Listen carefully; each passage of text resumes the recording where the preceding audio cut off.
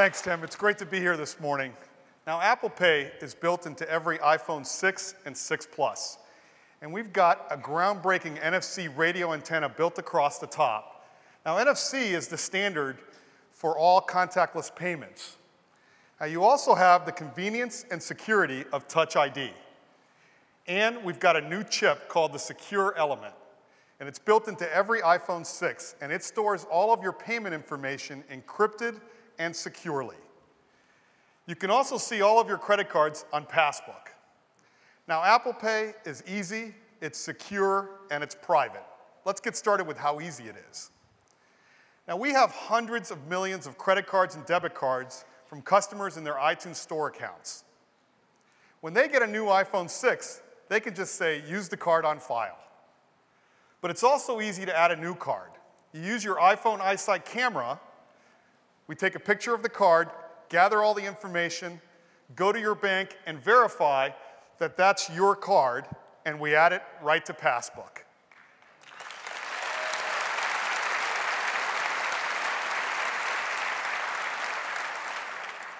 And now, with just a touch, you've paid. It's that fast, it's that easy.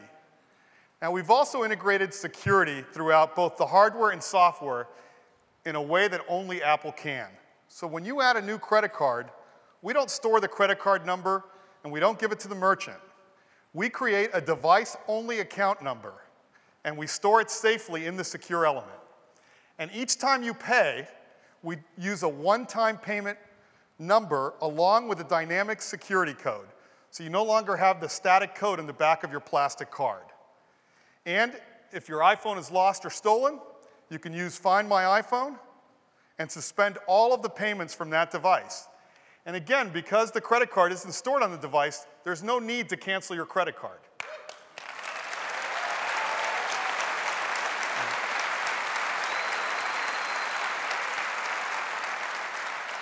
Now, security is at the core of Apple Pay, but so is privacy.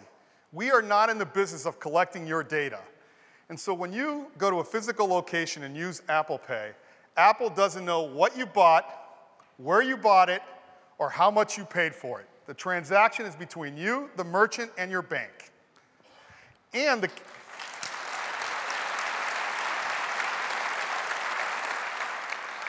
the cashier doesn't get to see your name, credit card number, or security code like they do today when you hand them a plastic card. So Apple Pay, it's fast, it's secure, and it's private. Now we're starting in the US with credit cards and debit cards from the three major networks, American Express, MasterCard, and Visa. And we've got the 6 biggest issuing banks in the US, along with a few more. They add up for more than 80% of all credit card volume in the US, and we'll keep adding even more banks. Now you can use Apple Pay in the over 220,000 merchant locations that accept contactless payments today. But we've been working with some of the largest retailers to enable Apple Pay in all of their locations. The largest department store, Macy's and Bloomingdale's. The largest drugstore, Walgreens and Duane Reade, with over 8,000 locations and 8 million visitors. Staples, the largest office products. Subway, with over 26,000 locations in the US. McDonald's, with 27 million visitors every day, and McDonald's is even adding Apple Pay to its drive-thru.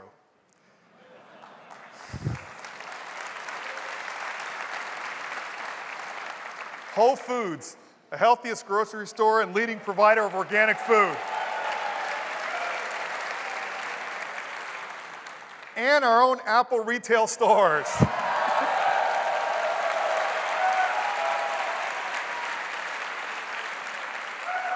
And Disney, the happiest place on earth.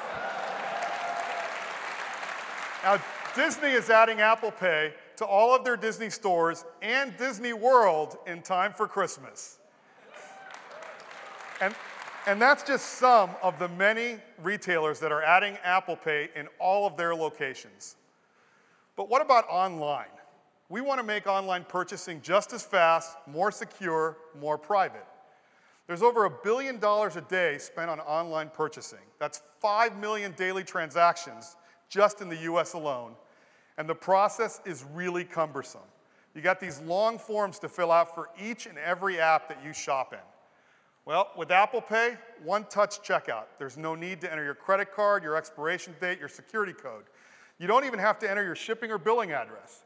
And none of your credit card information is shared with the merchant. We use the one-time payment number out of the secure element. Now, we've been working with some great retailers like Target to enable Apple Pay into their shopping app. So, I don't know about you, but I'm looking for some Beats headphones. And now, with Apple Pay, you can just check out with a touch. And you see the credit card and the shipping address, and now, with one touch, I've bought it. It's that simple. Now, we're adding Groupon. Groupon is the leader of e-commerce, and they're incorporating Apple Pay right into their app.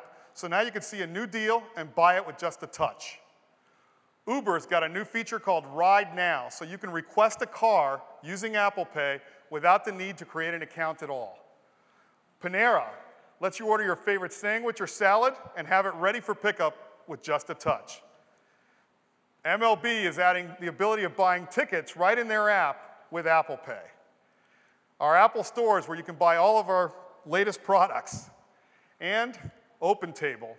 Now, you use OpenTable to make dinner reservations, but in participating restaurants, you're going to be able to use Apple Pay in the OpenTable app to pay for your check. That's really cool.